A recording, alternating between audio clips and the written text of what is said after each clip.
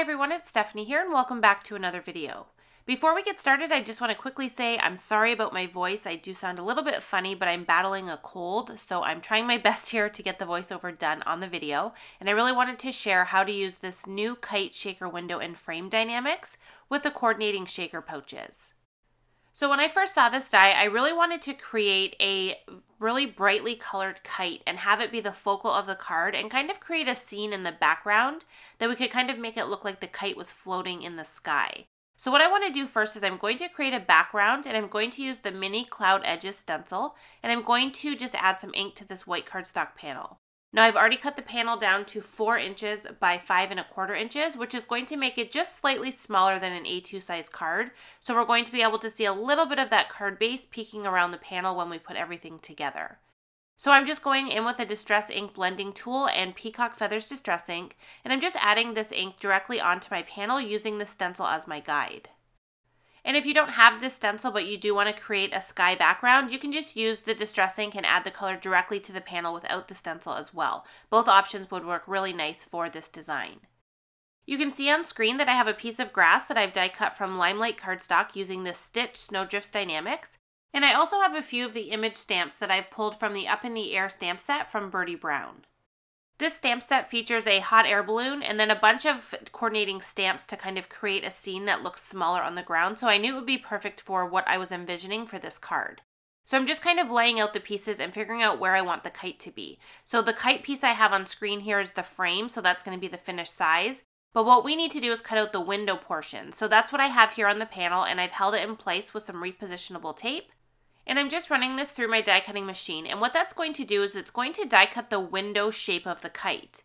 This is going to fit the shaker pouch. You can see here I'm just kind of putting it right into that opening, and everything fits perfectly together since it's all coordinated to work together.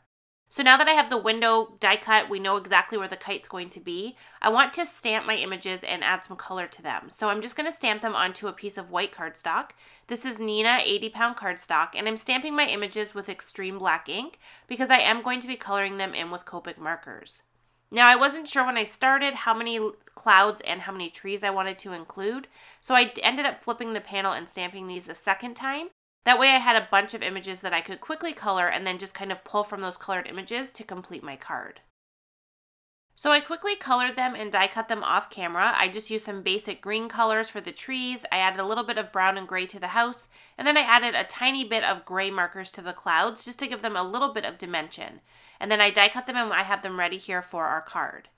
For the grass, I decided to add a little bit of Twisted Citron Distress Ink to the top of the grass. This just added a little bit of shading and just kind of made it look a little bit more dimensional and not so flat on the card. I glued that onto the bottom of our scene, and then I added the little house piece as well as the little tree, and then I'm going to start working on the kite. So for the kite, I knew I wanted it to be a really bright color, especially because we're going to be adding some sequins into the inside area, so it will cover up some of that brighter color that we use. But for the frame of the kite, I wanted that to be a little bit more subtle and blend into the background a bit. So what I did is I die cut the frame from some silver sparkle cardstock, and you can see once again that the shaker pouch fits into those openings and then the frame fits perfectly over top of that. But we do need to create the backer piece that's going to close the sequins inside of our shaker pouch, and this is what we're going to see on the front of the card. Now, I could have just used pink cardstock, so you can absolutely do that if you prefer, but I decided to use some picked raspberry distress ink and add it to a white cardstock panel, and then I added a little bit of water just to give it a bit of a distressed look as well. I just added water a couple of times until I had the look I was going for, and then once it's completely dry, what you need to do is you need to take the frame of the kite, which is going to be the outside parameter, and I just set it on top of our little piece here that we've added the ink to, and I used it as a guide to cut out a shape. And what this is going to be is the backer piece, and since we've used the frame to cut it out with our scissors, we know it's slightly larger than the window part that we've die cut from the cardstock panel. So I'm going to easily be able to add this to the back of the card, and we can use this to close all of the sequins in there once we add them in. Okay, so now we're going to add our shaker pouch directly into the panel, and this is super easy with these shaker pouches because they already have a lip detail on the outside edge, which is just a little bit of a ledge that's going to work to hold onto that adhesive that we added to the panel. So I just used 1/8" score tape and I added it all the way around the kite, and then I very carefully positioned the shaker pouch inside of the opening and pressed down really firmly, and that is going to hold it in place within our panel.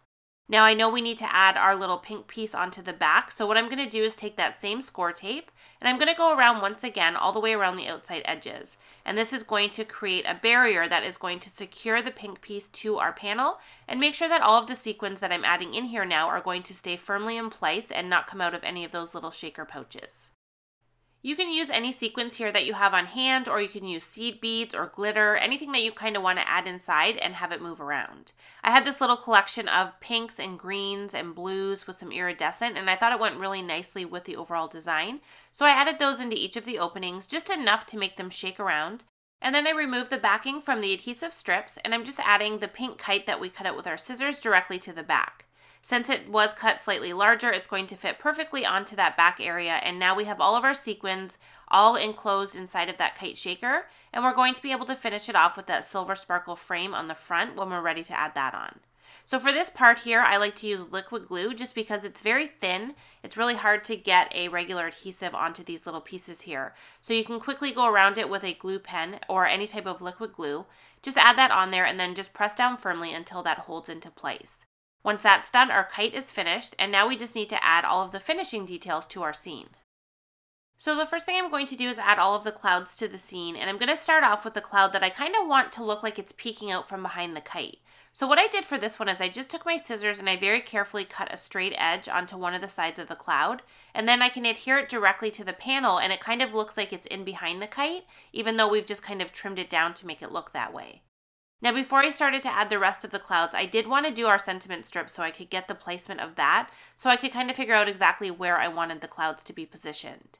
So the sentiment says, "You lift me up, thank you for that," and this is also from the same Up in the Air stamp set. And I've die cut it with a little sentiment strip from the Hearts in a Row Horizontal Dynamics, and I've stamped it onto a piece of black cardstock with Versamark ink and heat embossed it with white embossing powder. Now I'm going to be layering this over top of the kite, which has dimension since it has the shaker pouch in it. So I added some foam adhesive on both ends of the little banner, and now I'm just figuring out where I want to position the rest of the clouds. Once I had that figured out, I just went ahead and adhered everything directly to the panel. I trimmed off the little extra piece of the cloud that was hanging over the side, and then I have the panel completely finished, and we can add our string to our kite. Okay, so to add our twine to the kite, what I like to use is matte multi-medium, and what I love about this glue is that it dries completely clear, and I'm able to add it directly to the entire piece of string. So I just put it right onto my finger, and then I just take the string and I kind of run it through that glue. So I just kind of pull it through until the entire piece of string is covered, and then I position it in place onto the card, and I usually just take an acrylic block and lay it over top until it's had time to set and dry against that paper. I also wanted to add a little bow to the kite string, so while the base of the string was drying, I created a little bow with the same twine, and then I used the same matte multi-medium at the very top of the string there, and I added this on as well. I used that same acrylic block and just kind of held it over top until everything was dry, and then I used my scissors to trim off the little extra piece of string that was hanging off the side. And then the last thing I'm going to do is I'm just going to take our card panel and I'm going to add it to our card base, which is a Razzle berry card base that measures 5.5 by 4.25 inches. Since the string was still kind of drying, I decided to add the adhesive directly to the card base first, and then I just laid the panel on top and adhered it down.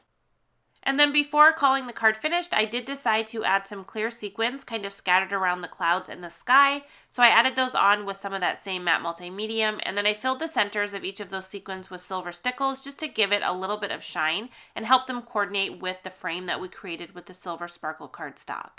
And that is going to finish our card. So now we have this really cool kite shaker. We have these really fun sequins kind of stuck inside of that kite design. And then we have the little scene that we created on the ground to make it look like the kite was kind of in the forefront and the scene was kind of out in the background. I hope you got some ideas on ways that you can use the new kite shaker window and frame dynamics. As always, I appreciate you being here even when I have a cold, and I hope to see you in another video soon. Thanks so much for watching.